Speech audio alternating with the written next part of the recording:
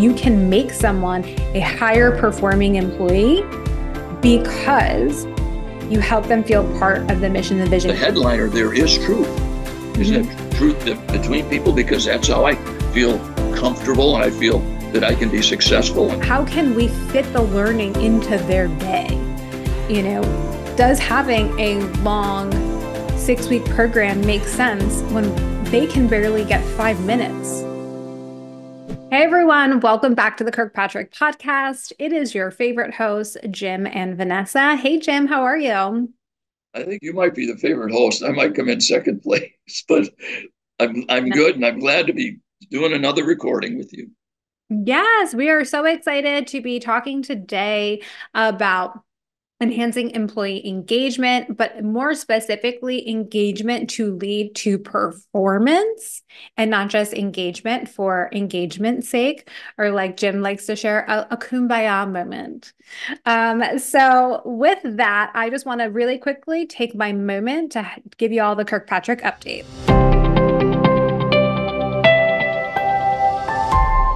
So it is your last call for in-person bronze and silver certification happening September 4th through 6th in Dulles, Virginia. So if you're in the Dulles area, please make sure that you sign up ASAP. We want to make sure that you're there. It is the only time we are also offering that third day in person where you can actually work on your blended evaluation plan, get your homework done, and work side by side with a Kirkpatrick facilitator. There is also still time to access our government year-end deals and savings. These are discounts on our online U.S. broadcasted certification programs. And we have a brand new one added for October. We have consulting and impact study savings, as well as curriculum design. So make sure you visit our website or the show notes for more details. We have officially launched the Kirkpatrick community. Make sure you access exclusive savings on your annual membership. And so you can click the link to also access that. And then as a reminder, we are on the GSA schedule to make purchasing easier for our government and military friends. All right, Jim, really quick. For anyone that is new, can you run through what the 4 levels of the Kirkpatrick model are as it is today? Wait a second. I've got it written down here. No, I know it. Really quick. Well, level 1 is we want to make sure people are engaged in whatever delivering of the training and learning is happening and that they're finding relevance. Because then what happens if they're involved, they're going to learn and they're going to find relevance. Then they're going to move to level 2 with our help. And that means that they are learning something that hopefully is going to be something that they can use. Now, I know a lot of things they're learning there's a lot of different reasons, but we want to specifically focus on the learning that is designed to help them do their job better. And that is the bridge, we call it, the pathway from level 2 learning into the world of performance. Now, learning continues. We don't want you to think that learning stops and performance takes over, because the learning will continue. And there's more and more of that happening these days because people are finding we need to learn something very quickly because something has come up that we need to improve performance. But we also don't believe that because they learn, they're going to do it at level 3 just automatically. So we have what we call required drivers. That's coaching and mentoring and job aids and touch bases and things that will help protect the learning investment to make sure people actually apply it. And then we don't stop there. Once they're applying it, we're making sure they are with accountability and support. Then we start to see level 4 begin. Level 4 is not just the end, did it work, but is it working along the way? And level 4, fingers on the pulse, are we seeing improvements? What kind of responses are we getting from our shareholders or from our clients or patients or customers, whatever? And that is the level 4, and it continues up towards the mission as much as the power that is within the whole structure. So that's it. It's a very dynamic. It isn't just smile sheet, pre and post test, and a 90-day survey. It is ongoing evaluation to help create ongoing performance and value. That's what I think it is. Yeah. I mean, good thing that you know it well. Or else I'd have to pull you off as a facilitator. Yes, yes, I'd have to retire. Well, we don't want that. We don't want that. So thank you for sharing. And I think you made a really good distinction for folks. The learning doesn't stop, right? And what you're doing is you're providing opportunities to continue to learn to help transfer that to performance and engage your folks and meeting them where they're at. So, one of the things that I think as an industry we fail at doing is doing what is easiest for us to deliver. And what I mean by that is um, we are not doing a very good job understanding what makes our learners tick, what sparks, That's good. an idea. Wait, how do they like? Do they have any preferences? You know what I mean? Like, how can we fit the learning into their day? You know, does having a long 6-week program make sense when they can barely get 5 minutes in their day, right? How are we doing these things in order to engage them? And one of the biggest things that I chat with folks about is meeting our people where they're at. If they don't have an hour for your e-learning program, give them the highlight in a 30-second video, in a 60-second video to entice them and encourage them to get into the longer form content. Or also, if you can get it done in 30 to 60 seconds, you probably didn't need the 45-minute training, but that's a different topic for a different day. Good point. But I think that the model, while it has always traditionally, another one of your favorite words, been used for learning, it's not just a learning model, right? It's a change model. It's a way to look at how are we engaging folks. It's a way to continuously evaluate whether what it is that we are putting our time, money, and our resources towards our people, does it make sense? And what is the impact on the business? So we have so many employee engagement initiatives and things like that. Do we even know if they're working, or do we even know if that's what people want or how they want to be engaged with? We need to be evaluating that and evaluating whether our investment in those initiatives makes sense. Does that seem fair? Or did I just go off the rails and onto a soapbox? Vanessa, I got to confess, I'm co-facilitating this with you, but I just turned into a learner. I'm going to have to toggle back because you said some things that I think are so important. And you use the Yeah. word change. We don't Mhm. we don't use that very much in our world. At least I don't hear it very much. But I think you're talking about changing in people, right? You're trying to create this internal motivation rather than the external, the stick kind of thing. But it's Yeah. also change in desired results. That's the whole purpose. Is we want to change people so they change their contributions, and then it helps collaboratively to change whatever it is that we're trying to accomplish. And so Mhm. that word, I loved it. So let's run through the 4 levels using the lens of how are you going to engage an employee in order to elicit performance, right? So no one's here to engage their employees just because they want to, engage an employee. You want to engage your employees to get better performance and outcomes out of them, right? You want to retain them longer so that they continue to perform at their highest levels. So let's start with level 4, always starting with the end in mind. How can organizations, Jim, identify key outcomes for each employee? And could you provide maybe some examples of what those outcomes might be? You're talking about for each employee, for employees here, not brand kinds Yeah, of things. right. Yeah, for an employee. Well, first of all, we have to break tradition and think that a 1 year performance review is going to do the job. Right. You know, Yeah. this is more of a dynamic model. So I think it is that the supervisor, has to be wise about what they think the critical behaviors. The most important behaviors are that someone needs to be doing in order to make their contribution, keep themselves engaged, and it needs to be aligned with the goals of that department, to that unit or whatever. And then it's a collaboration rather than just handing someone, say, here's your job description and here are the behavior you're supposed to do. It needs to be, that's the first point where there's collaboration and trust is built. Like, what do you think, Vanessa? What do you think of these? Which of these do you think is more important? Being an employee in this particular area, and then Mm-hmm. they agree on that. And so far, and already they're in agreement with something. They're having that conversation of building trust. That is the launching point Yeah. from the rest happening from there. Yeah. So, we will be working on bringing on board some new folks. And it's something that I do often is I co-create key performance indicators with them, right?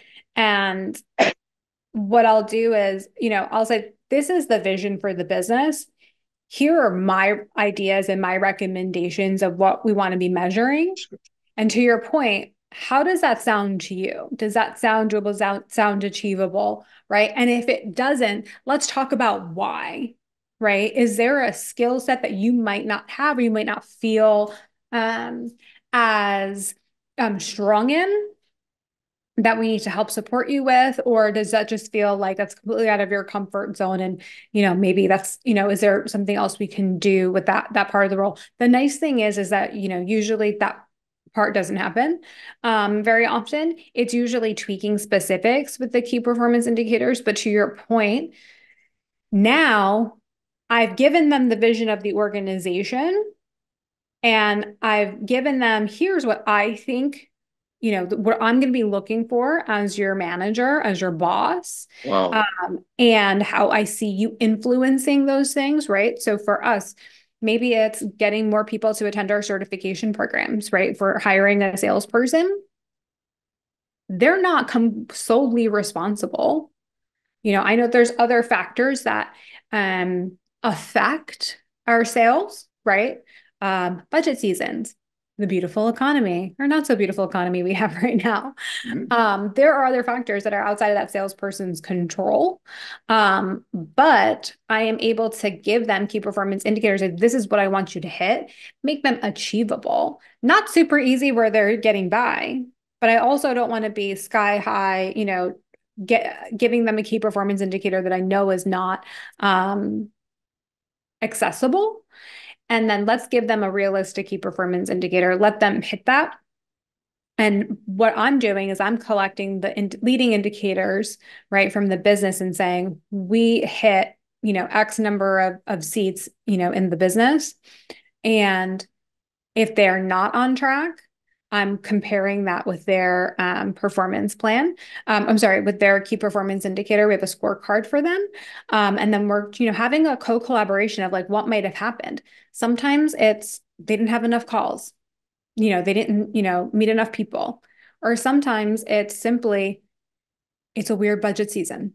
It's a weird time right now, or, whatever that might be. Or the people that I called are not coming in until like for like another month or something like that because of their budget. It's a way for us to co-collaborate and understand that we are going to be looking at, you are going to have expectations. Here is how I'm going to tie the organizational's goals to your performance, but also know that your performance is not the only thing that is going to be the sole reason that the organization hits or does not hit their mark. I got it. I got a couple of questions for you Yeah. because I have worked for organizations in the past, and many people have, where nobody sits down with them and, first of all, really helps clarify or have a collaboration about their behaviors. But even fewer ever tie employees in with the mission, with the Mhm. vision. And why don't, if you wouldn't mind Yeah. sharing a contrast between where you have seen those situations where people just they go there, do their job, they don't even believe that anybody cares that they're making a Yeah. contribution. They don't even know what the division or the department goals are that somebody else's. Compare that with the way that you do it, and that you tie people in, and how they may think, why are it's terrific you're telling this. You must think that I can contribute to it, but you're also going to put me on the rails to make sure that I don't just go off my own way. Yeah, great question. I've been on both sides of that. And I Yeah. have always found that when I feel a part of the mission, it's something bigger than just myself and my job, right? If I want to go in and just clock in and clock out, usually it's because I haven't been engaged with, and I don't really understand how my role affects the higher mission of the organization or helps towards the mission. And I just, I'm just not I'm not really planning on staying, to be honest. I'm using it as a stepping stone because I believe that high performing employees want to feel part of something bigger than themselves. And you can make someone a higher performing employee because you help them feel part of the mission, the vision, and you co create with them. When you can give them those things and the space to not micromanage them in the space to let their zone of genius shine, that is where you will see that engagement and retention. But when we micromanage, assume they know because they read the orientation manual or they listen to the HR specialist run through, oh, here at X, Y, and Z Corp, we believe that. Okay, cool. How many people have a mission statement that like they don't truly believe in or really understand what it even means? That You know, and so I notice a difference in myself, and I consider myself a high performer, a high achiever, an overachiever. I second that. Thank you. So have, if I'm admitting that not feeling part of an organization makes me a low achiever, but in general, I'm a high achiever. I can only imagine how much that is happening in our own organizations. And so what do? We go back to they're not doing their job. They're not, they can't handle this role. They're not as good as we thought that they were. Their performance issues, needing performance improvement plans, and eventually a layoff of that person. What if we just talk to them and help them understand how their role is so important to the mission of the organization? You could save yourself that turnover.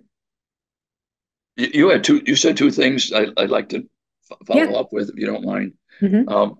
I have worked for companies, and you have two others of you listening and watching, that you're not exactly sure what you're supposed to do. Yeah.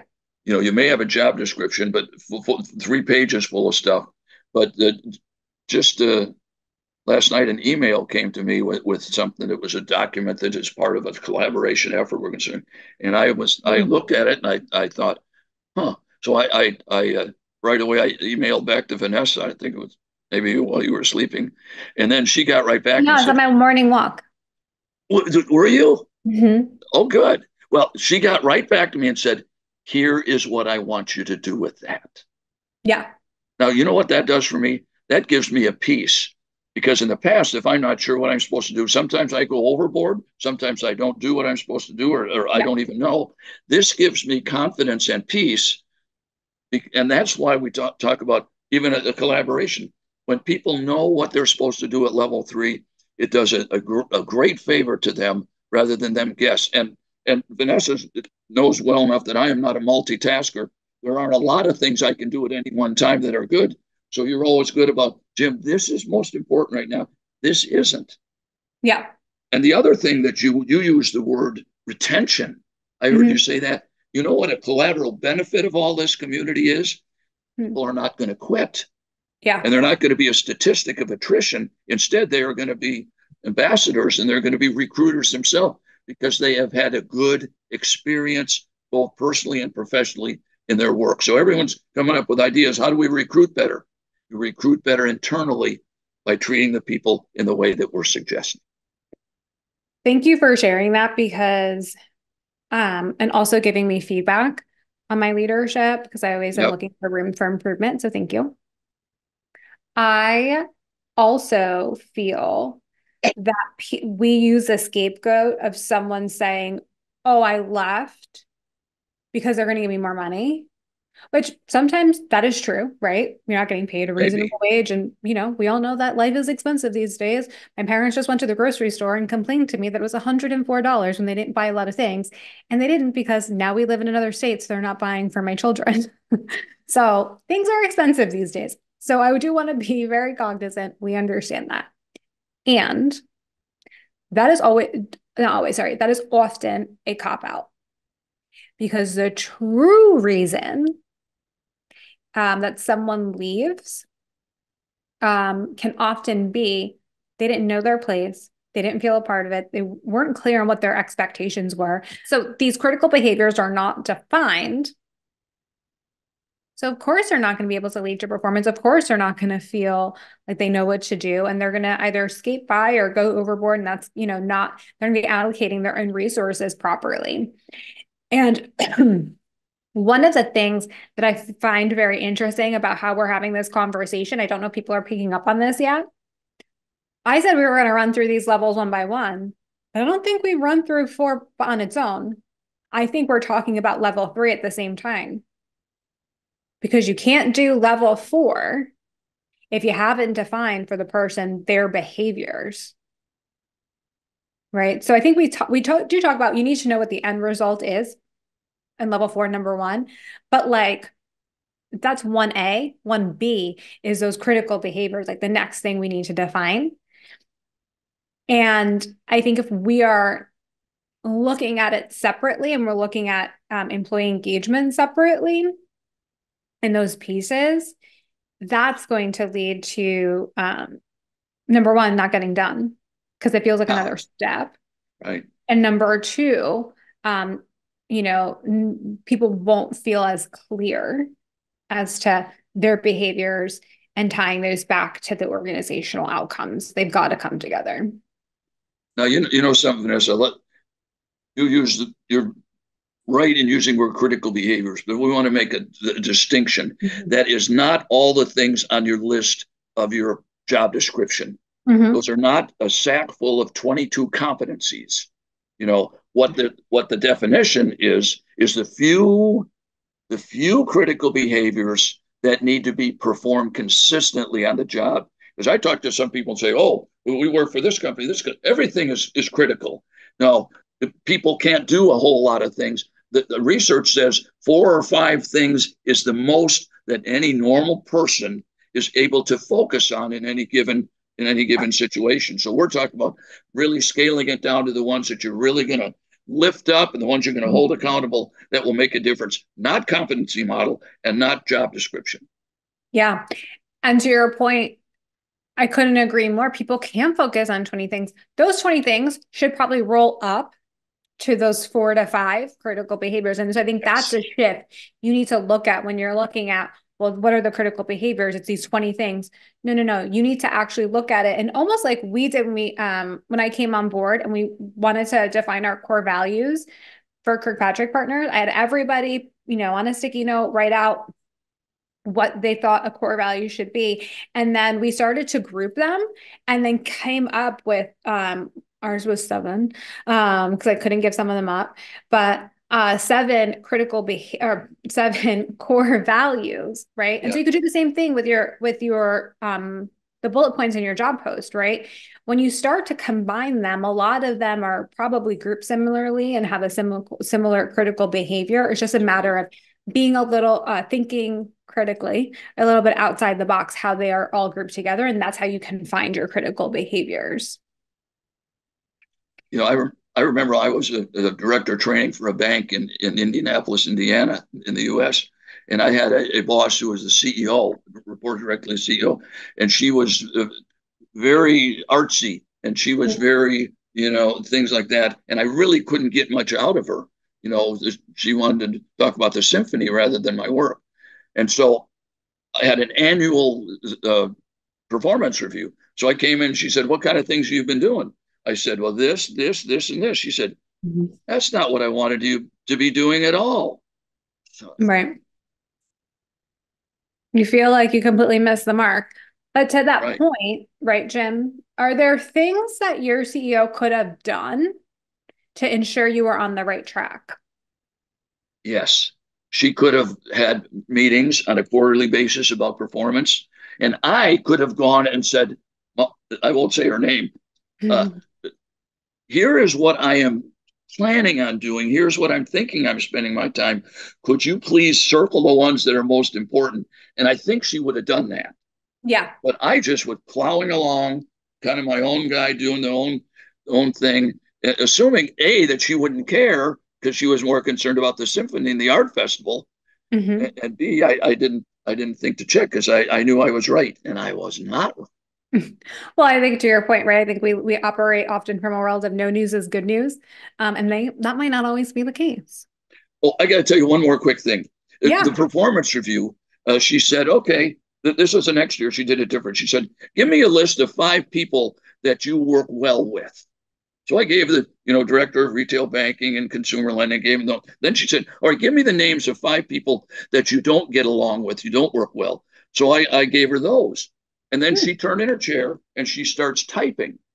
I say, what are you doing? She says, I'm emailing that second list of people because I want to get their feedback about you, Oh.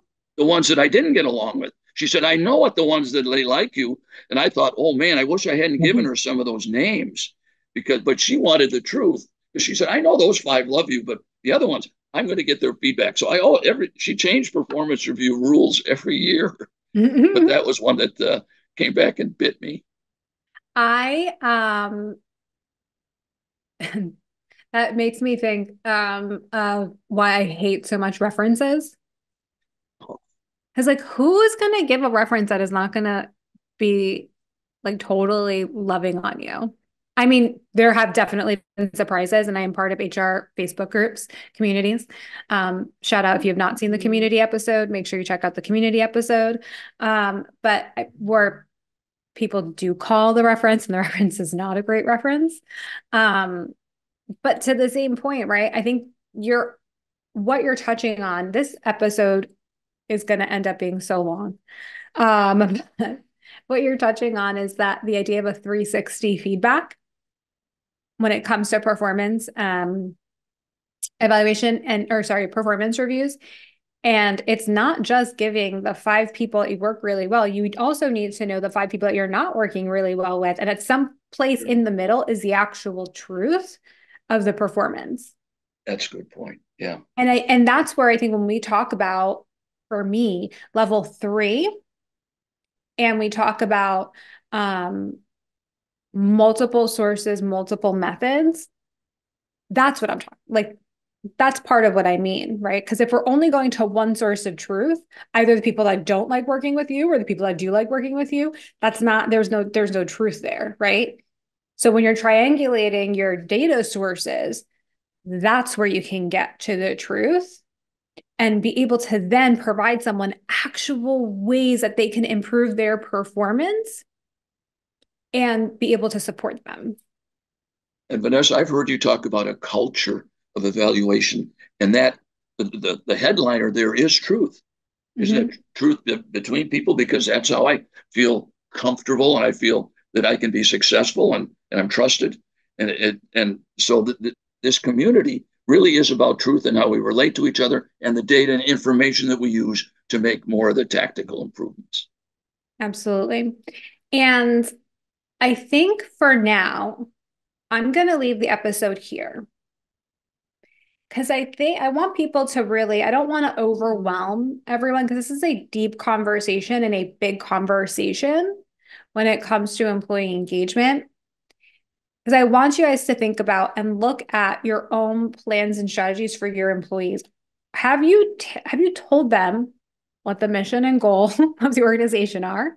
And if you have, do they know how they um, are a part of that mission and how their job helps to achieve that?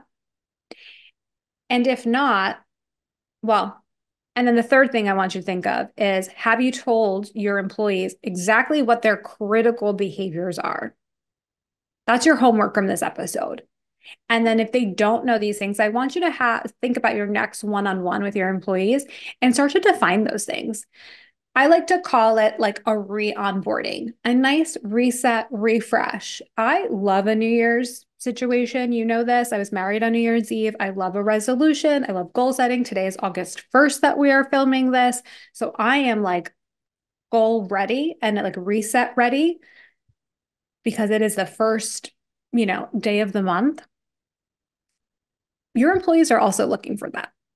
Even if they've been there 20 years, they could use a refresh, a rejuvenation of their role and engagement with the organization. So start there. Do your employees know what the mission is and the vision is of the organization? Do they know how they can help to achieve that mission, why their job is there in order to achieve that mission?